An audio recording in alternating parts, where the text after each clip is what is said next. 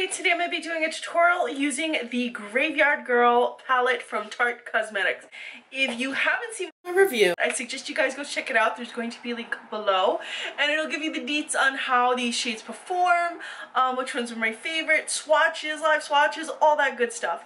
But here I have created a full face look using the shadows and the face products in this palette. I hope you guys enjoy.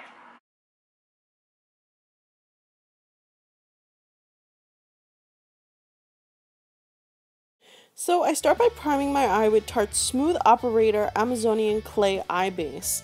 I like using this base because it really allows the eyeshadow to last just a little bit longer. It gives a smooth application to any eyeshadow you're basically putting over it. Now this is the sample size that I've had for a while, and a little bit goes such a long way. Now from the palette itself, I'm starting out with Big Baby, which is the second row. It's the first shade, and I'm using this as an all over the lid shade, and I'm using the brush that was included in the palette. This is a great all over the lid shade. This is a great all over the lid kind of brush. Allows me to really get into all the eye and define the areas that I want to define as well.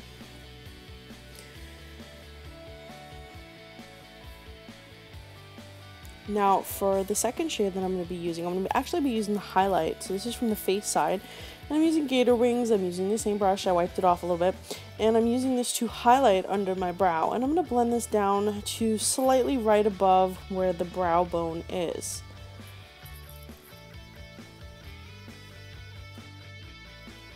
Now I'm going to be applying the shade Sassy Bun to the lid.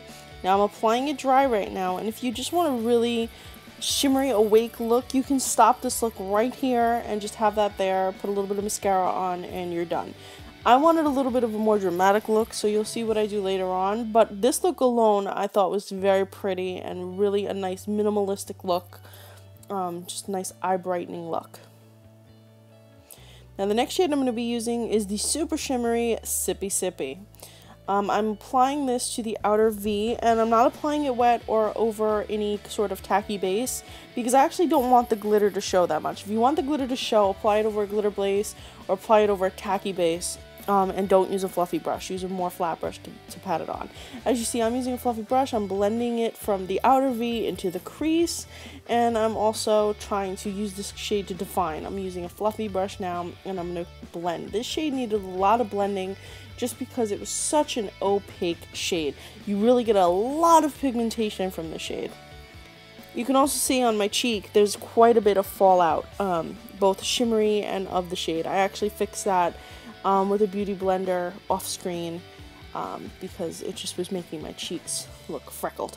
Now I'm wetting the brush that came with the palette with Fix Plus, and I'm applying Sassy Bun again to my lower lid. And you can see the difference between one eye to the next, how much of a difference this shade makes when you apply it wet. It really just intensifies it. It's almost like it's two different shades.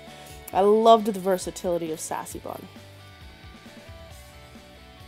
So I decided to get a little creative, and I used Physicians Formula Shimmer Strips Pencil in the shade Nude Eyes, and I applied this to my crease. I'm doing somewhat of a cut crease look, but not exactly, because it's not as clean as a cut crease look, but it is dramatic nonetheless. Now over that, I'm applying a little bit more Sippy Sip with a dense brush, and I'm going to blend this out. Again, lots of blending is needed with this shade. Tons and tons of blending is needed, unless you're putting it full on.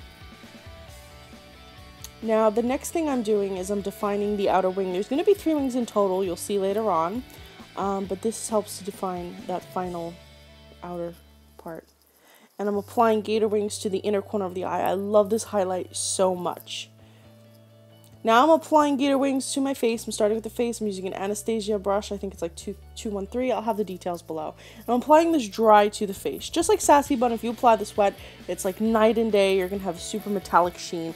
Just as good as like Anastasia Beverly Hills products like that. Very, very bright. Now I'm applying it to the center of the nose as well. Now this whole palette has like a vanilla-like scent. So the whole time you're doing your face look, you get this nice warm vanilla scent. It's not too overpowering.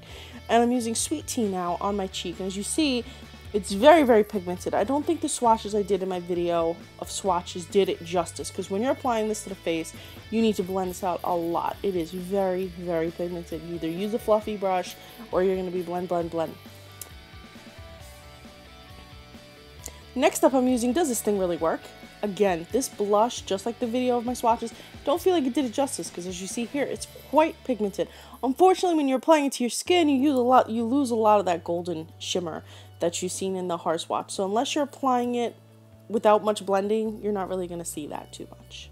Next up, I'm doing my simple black liner. I'm using Kat Von D's Trooper liner. It's their liquid liner. I love being able to define my eyes with this liquid liner. Like I said earlier, I was doing 3 lines, you'll see, because I have the black line, the pencil line, and now I'm doing this liner using a liner brush, a little bit of Fix Plus, and I'm going to dip that right in Sassy Bun, and it's going to define the area between the darker part of my crease and the lighter part of my crease, and I'm going to pull that out so there's a definition between the Physicians Formula line, the black line, and there's going to be a line of gold right in between.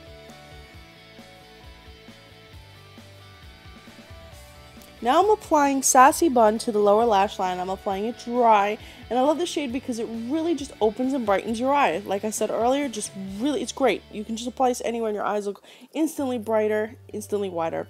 Now in the waterline, I'm applying Urban Decay's black pencil. I'm gonna have details on the exact shade. I forgot the name of it. I think it's like 0. I'm going to be applied that in the waterline, and this helps to create a little bit more drama. If you want your eyes to look even more awake, use a nude liner in the waterline. This tends to make your eyes look a little bit smaller, but I like that kind of look.